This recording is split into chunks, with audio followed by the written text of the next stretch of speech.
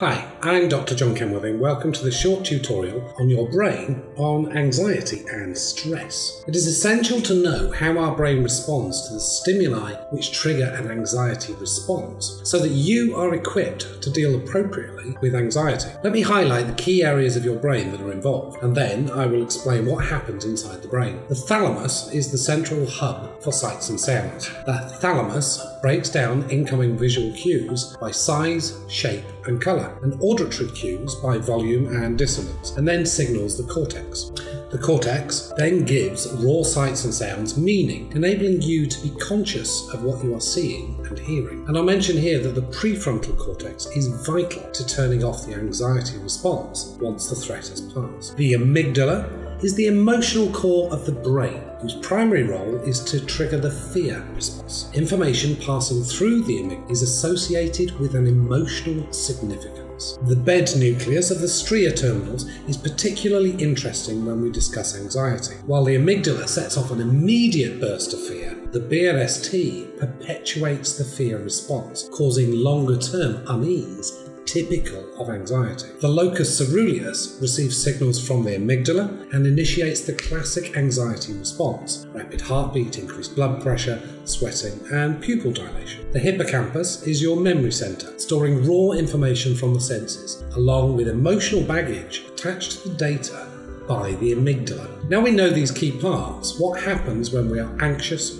stressed, or fearful? Anxiety, stress, and of course fear are triggered primarily through your senses. Sight and sound are first processed by the thalamus, filtering incoming cues and sent directly to the amygdala or to the cortex. Smell and touch go directly to the amygdala, bypassing the thalamus altogether. This is why smells often evoke very powerful memories or feelings. Any cues from your incoming senses that are associated with a threat in the amygdala, whether that threat is real or not, current or not, are immediately processed to trigger the fear response. This is the expressway.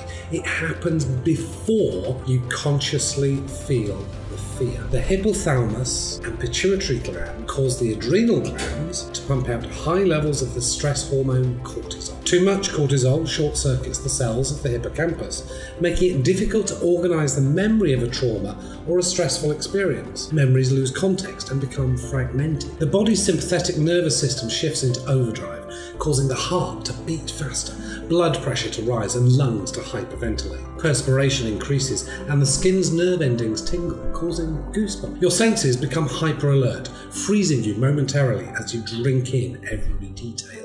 Adrenaline floods to the muscles, preparing you to fight or run away. The brain shifts focus from digestion to focus on the potential dangers, sometimes causing evacuation of the digestive tract through urination, defecation, or vomiting. Heck, if you're about to be eaten as someone else's dinner, why bother digesting your own? Only after the fear response has been activated does the conscious mind kick in. Some sensory information takes a more thoughtful route from the thalamus to the cortex. The cortex decides whether the sensory information warrants a fear response. If the fear is a genuine threat in space and time, the cortex signals the amygdala to continue being on alert. Fear is a good, useful response essential to survival. However, anxiety is a fear of something that cannot be located in space and time. Most often, it is that indefinable something triggered initially by something real that you sense, but that in itself is not threatening, but it is associated with a fearful